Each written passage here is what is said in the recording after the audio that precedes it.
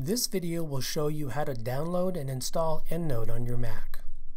To get started, go to the Dana Medical Library homepage located at dana.uvm.edu. From there, click on the Research link in the menu bar, and then click on Research Guides.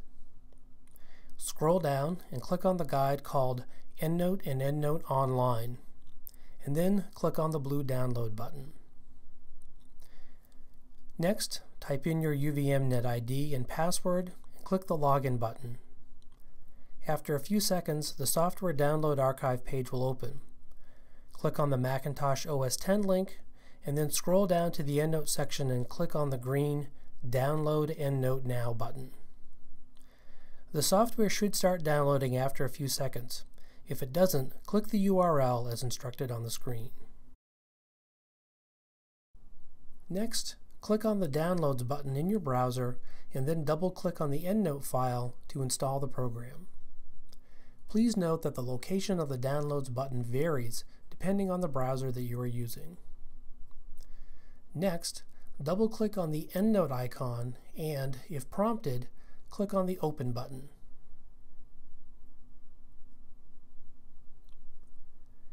Now click the Install button and follow the instructions on the screen to complete the installation.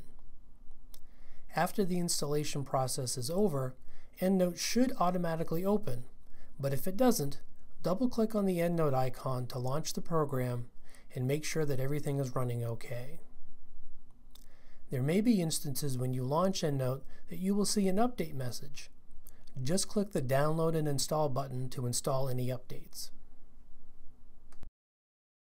You should also open up Microsoft Word and confirm that the Cite While You Write plugin has been installed. Simply open up a new Microsoft Word document and click on the EndNote X8 tab. If this tab isn't visible, please contact the library at dana.uvm.edu/help/ask.